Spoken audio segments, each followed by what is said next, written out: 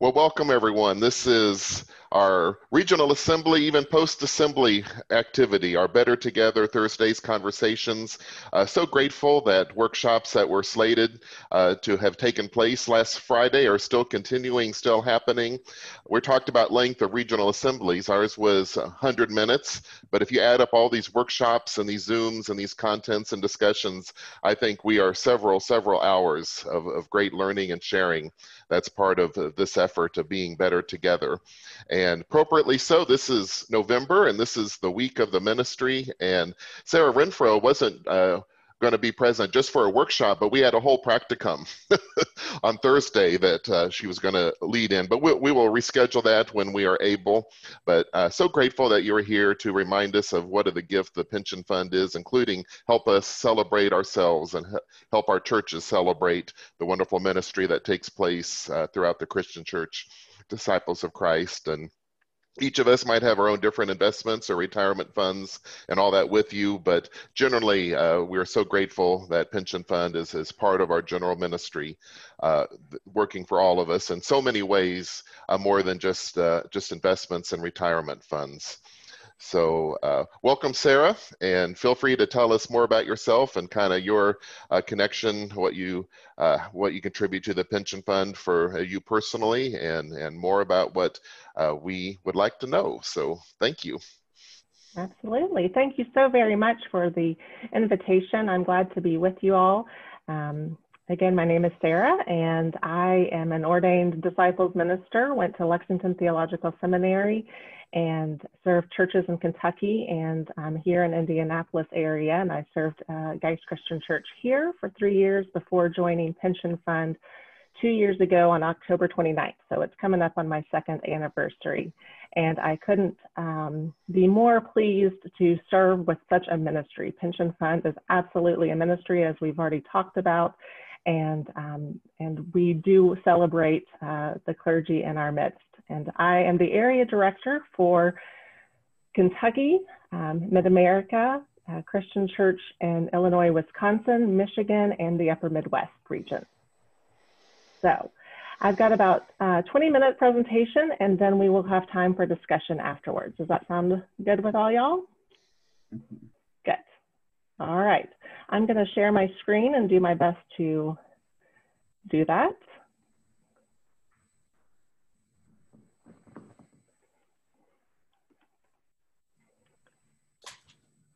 Okay.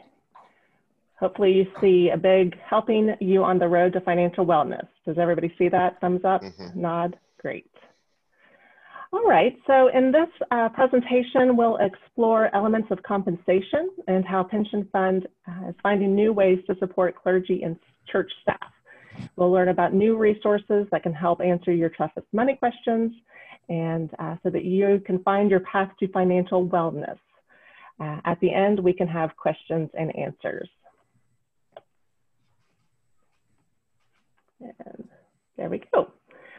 So a pension fund, as you probably know, serves employees and spouses of those serving in the Stone Campbell Restoration movement, including churches, preschools, colleges, universities, seminaries, and benevolent care facilities. We have over 14,000 members and stored more than $3 billion in assets. And through our generous donors in 2019, we were able to give $1.6 million plus through our various ministerial relief and assistance programs. For over 125 years, our investment approach and consistent funding levels allow Pension Fund to remain strong even in times of uncertainty. We have a great team committed to helping you become retirement ready. With Pension Fund, enrollment is the only requirement for you to benefit from our expertise in managing your financial assets. Simple and easy. With nearly 60 employees, including 8 area directors, many of whom are ministers or have served in the church, offer uniquely personalized service.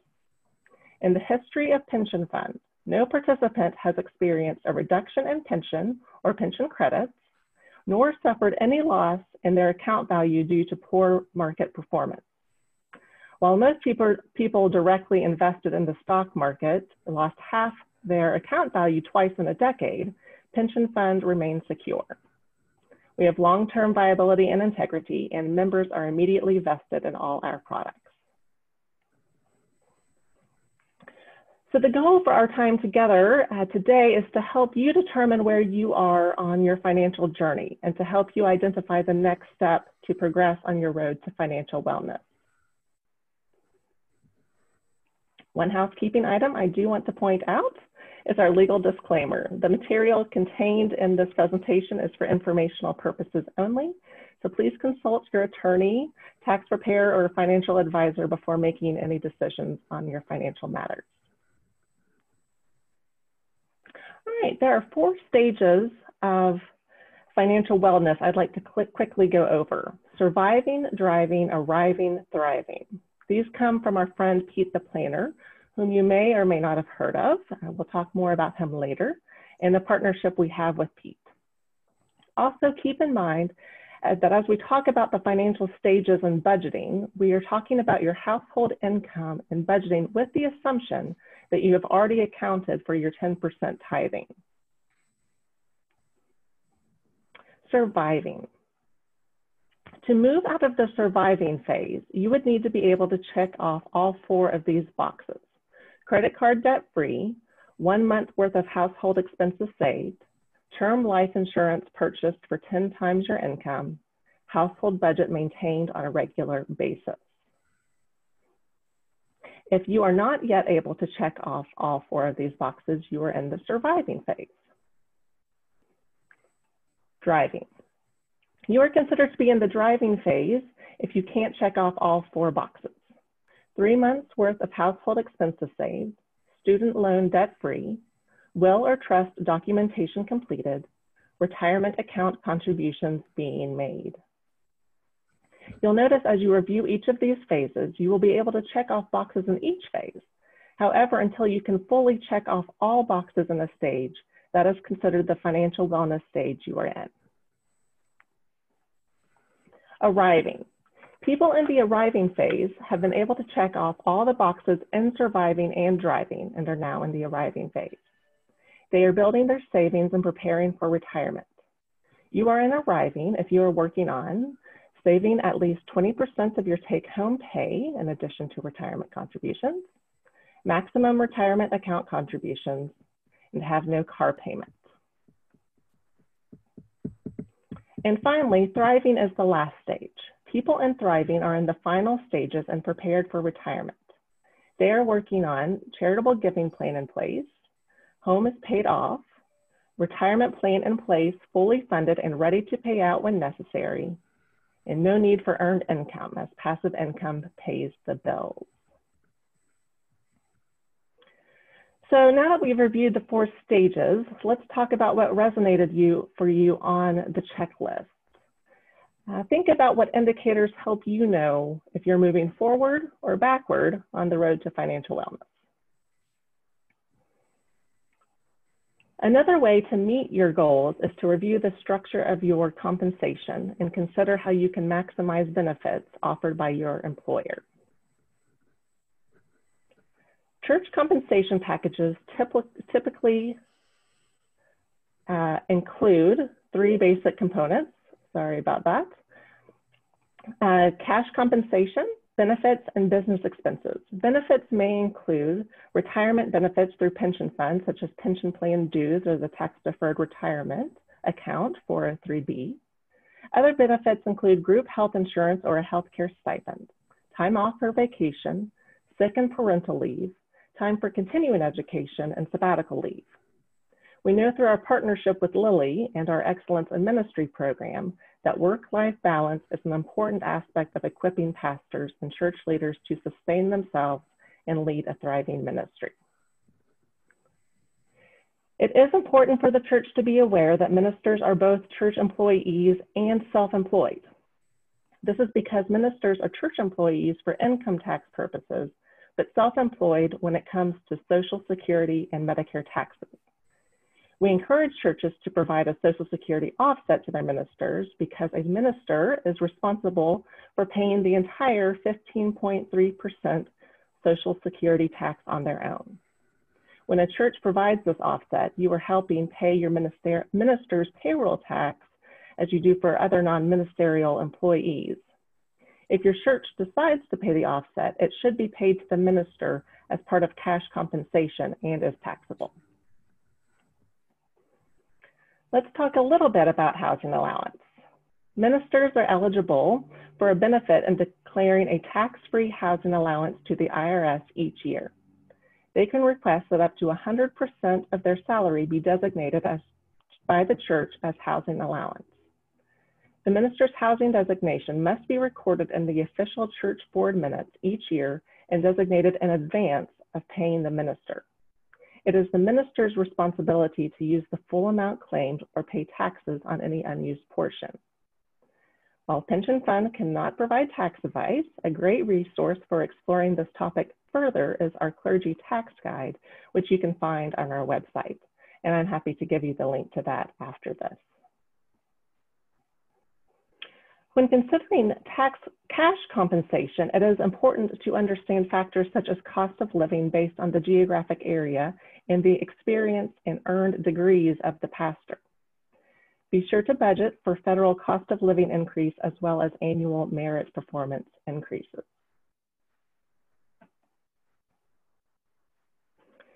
Now that we have discussed what is included in cash compensation and benefits and things to consider, let's review an example which illustrates how these items appear in your church budget.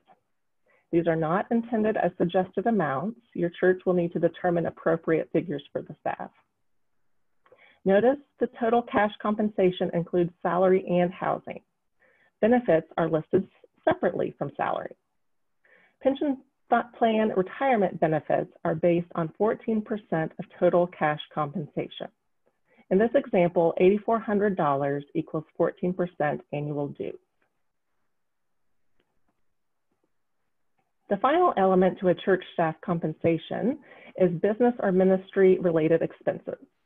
These expenses are separate from salary and benefits and are considered costs the church incurs in the course of performing its mission and ministry. We recommend that the church establish an accountable plan for reimbursing business expenses to the employee. Examples of these expenses can include work-related mileage, cell phone expenses, and continuing education expenses. After looking at the church budget, let's discuss the structure of your personal savings. An important part of the planning for the future and finding yourself on solid ground in times of crisis is addressing your savings plan. Financial professionals suggest that your emergency savings contain 1 to 3 months of expenses to get started. Short-term savings can include goals you have for the immediate future. For example, planning for your spending in lieu of relying on credit cards to make purchases. Long-term savings should be goals for the future, such as saving for paying off your mortgage or a child's college expenses. Investments would include your retirement savings account and preparing for a future where you may not wish to work full-time. One way to fund your savings goal is to set aside 10% of your income after tithes and offerings at the first of each month. At the end of the month, most people don't have anything left to save simply because nothing was set aside. Reducing how dependent you are on your income helps to prepare you for a successful retirement. When you review the 3 different types of savings, you may feel unsure of where to begin. In February of this year, Pension Fund expanded our partnership with Pete the Planner to bring your money line to members as a free service to help walk alongside them on the road to financial wellness. Your money line provides unlimited access to financial concierges and online tools to help members answer their toughest money questions, including how to start prioritizing your savings. Your money line is offering a new course called Stability Academy. Stability helps you focus on small, easy steps that help you stabilize your current state and pave the way for a strong financial future. You can learn more about your money line and Stability Academy on our website. For an example, your money line helped a member who had paid off a car loan and wondered what she should do with the extra money she had each month. Should she save it or pay down her student loan? Your money line walked her through her options, and she was better prepared to make a decision.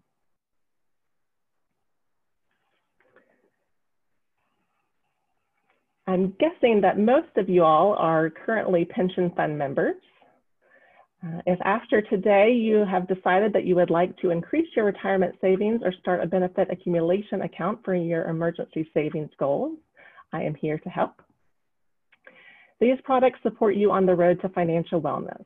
Our products include both employer-sponsored and individual savings products. Employer-sponsored accounts are typically managed through your employer, while individual savings products can be set up independent of your employer, allowing you to further supplement your savings. Pension funds can help you maximize your opportunity to save by combining these products to help meet your financial goals. Think about what you can do to progress further down the road and toward a successful retirement. Members often choose to consolidate retirement savings accounts to simplify account management or to prepare for retirement.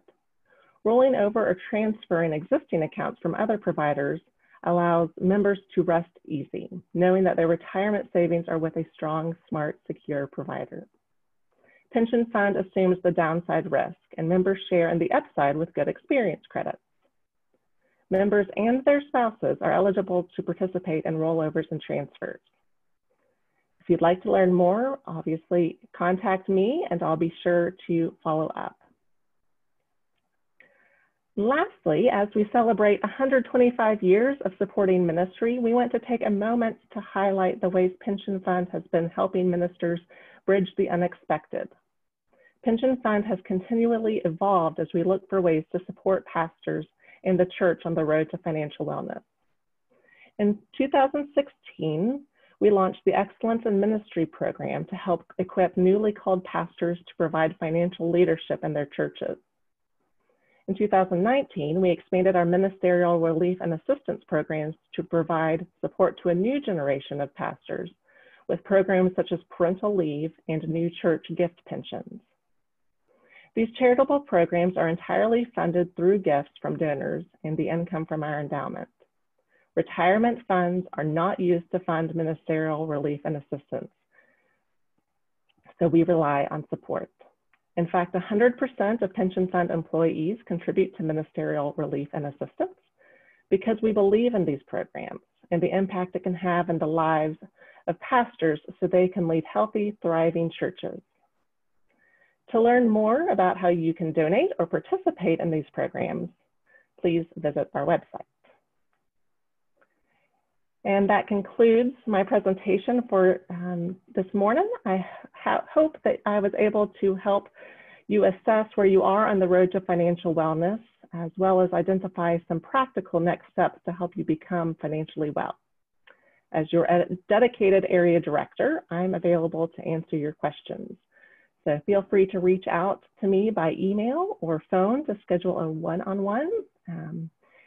Hopefully you can jot that down, otherwise I can give it to you in just a moment. Thanks so much. And I will stop sharing my screen. Stop share. There we go.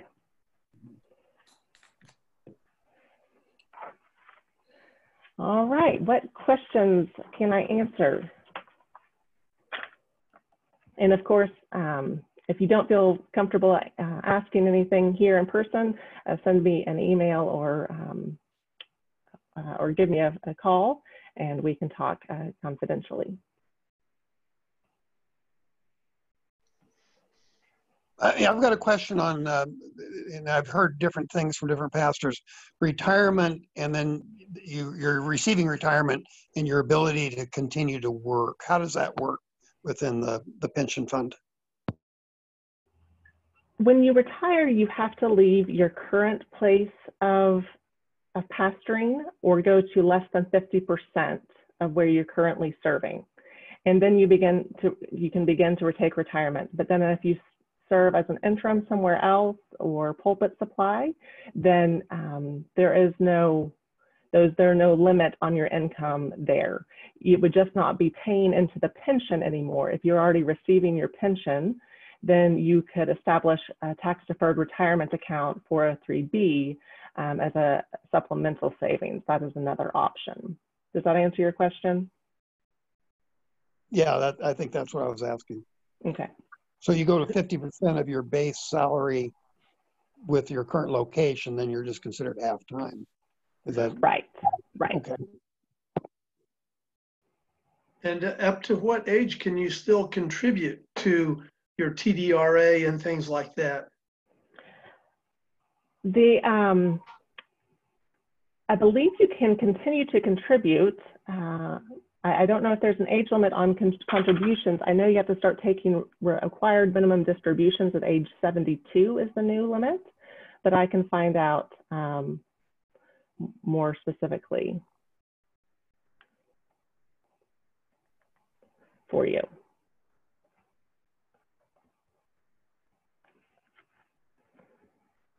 Sarah, no comment, but no question, but a comment.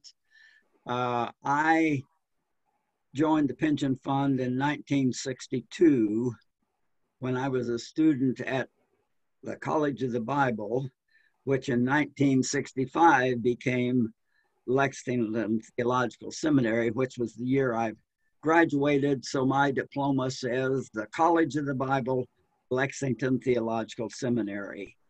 And throughout the years, I have been astounded by the performance of the pension fund. And in fact, one of my professors, Dr. Lester Palmer, became president of the pension fund for so many years. And so I'm just affirming with gratitude what the pension fund has meant to clergy over the years. Thank you for sharing. That is a wonderful story, and as an LTS grad myself, I appreciate that. And pension fund has been around for obviously a long time and has done their very best to take care of their pastors.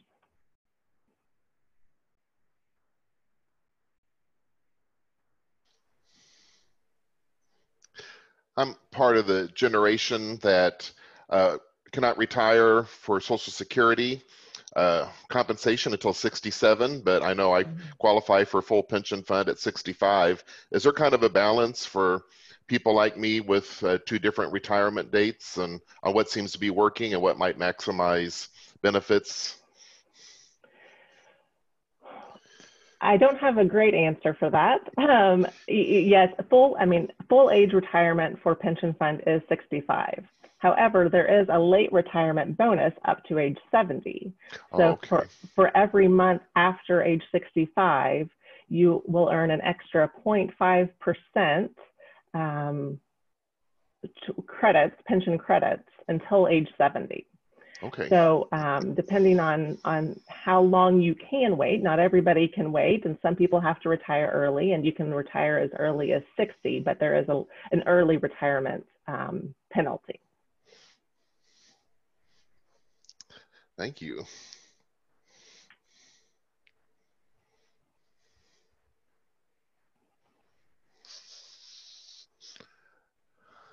I saw the notice that we were to receive good credit points. When does that go on? When is that listed? Is that done at the first of the year, or is it in the record now? I believe they are applied, the special apportionment that was just awarded will be applied at the end of the year, I believe. I know we pushed it back just to see how the market would do, and it did rebound some. So we all get some extra credits, or if you're already receiving your pension, then you got a raise. Or you will get a raise.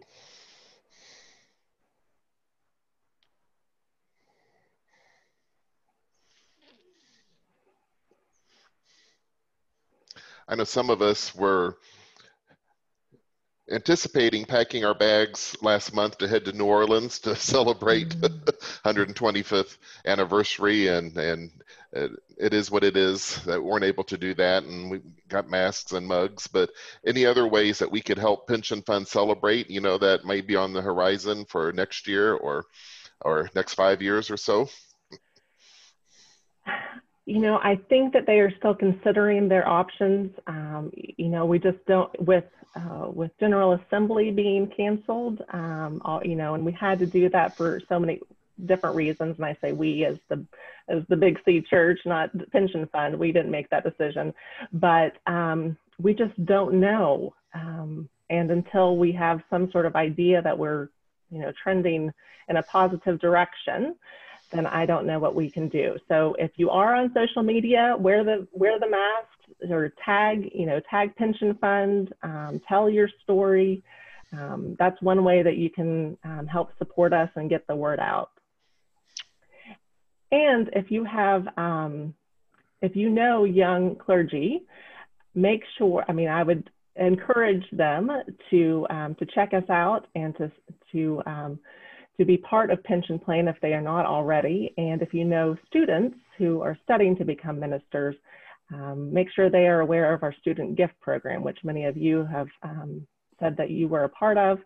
And we still offer that. It is free pension for those who are going on into ministry. Mm-hmm. That's a great reminder, because some of us here are part of commissioning ministry teams or regional commission on the order of ministry. I don't think we ever have offered that advice, at least with every candidate all the time. I remember I had a person who, my mentor, who said, you know, enroll now, even if, you know, you're not making 20 cents a month, but that qualifies you to get disability insurance because it's 1 year after you enroll. So I've been paying extra for the disability insurance, which is better than I can get anything or anywhere else. So just thank you for that. Absolutely. Yes, our students, even though it is a free gift for students, they are eligible for those death and disability benefits, which is excellent, especially for those with younger families, and also dependent parents, if there are no spouse or children. You know, I have one praise, I guess, and then a generalized question. Back when I was first in my first pastorate, one of the pastors who had had a stroke had come out for me to do a funeral for his one of his relatives in Nebraska, and he had worked at a small church in Central Illinois before the stroke, had not had the income to contribute much of anything to pension, but his only income was this little bit of Social Security and what the pension fund was giving to him in his need. And I really appreciate that. And so it really pushed pastors to try to get in. It was just something that was hard to see, and really taught me a lesson too about trying to prepare for the future. My other question is more general. Is my wife has noticed a lot of some people in the state going ahead and taking retirement in the midst of this. Have we seen that in ministry where some people just decide to go ahead and retire now as opposed to waiting another year or so? I haven't personally, I haven't seen an influx of those who are retiring. I do know that for those who are serving smaller churches or, you know, have their offering has gone down, their salary has gone down, they are nearing retirement age, and that is a possibility. They are considering that. I've also heard of churches that are thriving in this time, and offering seems to maintain and sustain the ministry and mission. So I don't know numbers, but I haven't seen a lot, but I have heard of a few. That's not a great answer, but that's all I got.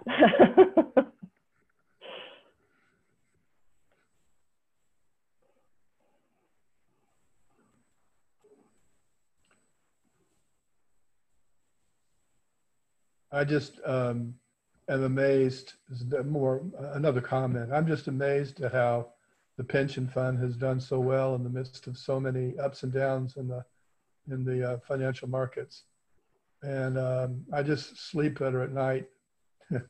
As a person who's retired and living on passive income, I can't tell you how grateful I am that when so many people in this world and in this country are struggling financially, not knowing what to do with paying their bills, those are worries I don't have.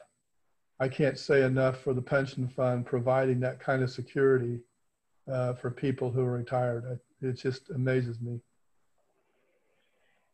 Yeah, our investment strategy, and we have two folks on staff, a chief investment officer and a business analyst or investment analyst, and then we work with managers throughout the country, and they do a remarkable job of taking care of our assets. And at the end, we always try to maintain a reserves in all of our account balances, and the pension plan itself, we want to make sure that our funding level is well above 100%. At the end of 2019, we were 127% funded. So that is how we have been able to weather the roller coaster that has been 2020. That's just amazing. That is amazing. I've got a retirement from Yellow Freight, and they're only about 70% funded. Yeah. Pensions that make the news, it's usually not good news. Mm-hmm. Mm-hmm.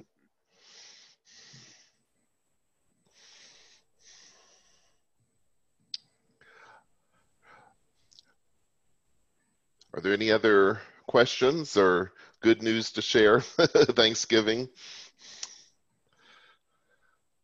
I will say that, oh, sorry, Don, go ahead. Oh, no, it's just, no, I mean, the pension fund has been good news so consistently. And I mean, all of us, I think, feel this and see it.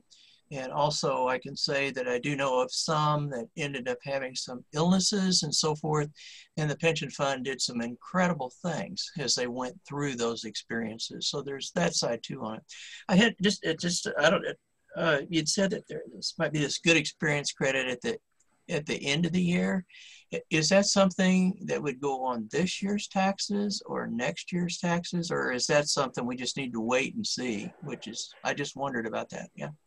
Yeah, at this point, I think that's a wait and see. Okay. Our board does look at it once a year, but each quarter we kind of assess. Our board assesses where we are in our reserves. Yeah. I think as we see people that are going into ministry, and like all of us, we need to be aware and to be directing them to the pension fund, to get their help. And that's something I don't know is we think enough about. We ought to, we need to, because of the great value. So thanks again. Thank everyone. Okay. Thank Sarah, you so much. Yes. I would like to ask about if you could give us a little more information about the 13th check. For all of those who are receiving a supplemental pension, meaning that their pension payment is lower than 2 times, their income is less than 2 times the poverty level, and then there's those whose pension are just not very much. That is usually collected, as you know, at General Assembly. We take an offering, a collection, so that in December, all of those who are receiving the supplemental pension or gift pension can receive an extra check. Is it doing the job? Is it being able to cover those needs? We get a lot of Thanksgiving from those who receive the 13th check. I don't know if that is going to pay bills or if it's going to buy Christmas presents or any number of ways that it could be used, but we do receive a lot of note cards thanking us for that. Are you getting a lot of donations for that? We are doing our best to ask, since we are doing things virtually and we're sending out letters, and hopefully you got the last bridge that had all of the different ways that you can contribute. I think that I think we're doing all right, but we could always use more. Sometimes I believe, I don't want to speak completely out of turn, but I'm thinking that almost sometimes the 13th check can be larger than what they receive monthly, but I'm sure that that's not always the case. Thank you.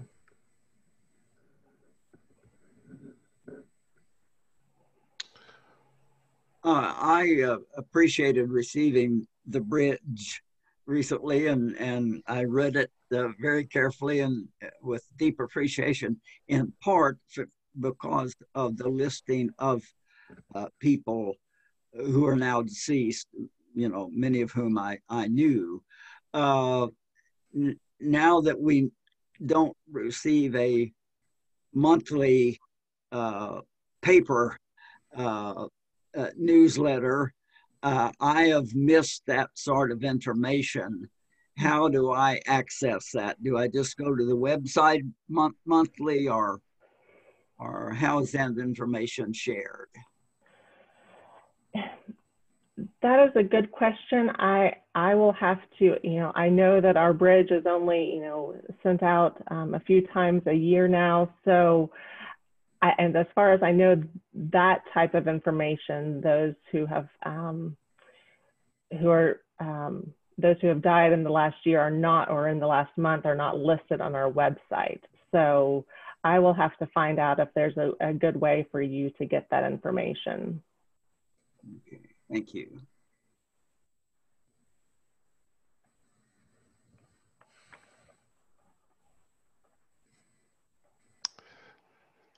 There any other questions or comments? Yeah, with Regional Assembly, you know, being canceled, you know, we won't be physically there to write a check like we do, and we realize that's the same thing through all Disciples Mission Fund giving with our special offerings. People aren't in the pew to use the special envelopes to give checks, so it's just, you know, just general encouragement to listen to those pleas that are there, or to look for them and to help make up for these difficult times of not being present but yet wanting to give. So thank you for asking about the 13th check. Is one of those offerings we look forward to at Assembly. And I appreciate everybody being on board today. So this is recorded and we'll post it. So if you know someone who would have benefited from this discussion, you can certainly direct them to the link. And then also Sarah participated in a webinar a couple weeks ago, and then we have that link, and we'll offer both of those so you can get complimentary information there together. But next week, our Better Together Thursdays is going to be at 7 p.m. It's geared toward lay people. So encourage those in your congregation. It's sponsored by Phillips Seminary Ministry Training Program. And our emphasis is for lay education. So we know our commissioned ministers value that program so much to give them education, but I know all of us know lay people in our church who just want more than, you know, the typical, you know, kind of dollar in issue curriculum that sometimes they find to have good concentrated education. So Leslie will be sharing things that she would recommend, and then plus general questions about ministry training program as well that we might have. And that's another incredible gift thanks to stewardship. $75 a class for 8 weeks. Who would have thunk? So thank you so much, Sarah, Thank you, Sarah, for being with us. And sorry we couldn't meet in person as we were planning last week, but grateful for this and the information that you've shared. Well, thank you so much for this opportunity, and I didn't go into depth on any of the, you know, about the pension plan or TDRA or IRAs or benefit accumulation accounts, but I'm always available to do so. And if you have, you know, different clergy meetings that you are doing virtually, I am happy to pop in and share more about that, or just be there for questions and answers as well. Wonderful. So thanks everybody, and enjoy this. I don't know how long it's going to last, but it's a gift here in early October for this weather and the season. So we'll take our blessings. So thank you, and we'll see you next time. Bye-bye. Thanks. Thank Bye. you. Thank y'all. Thank you. Bye. Bye.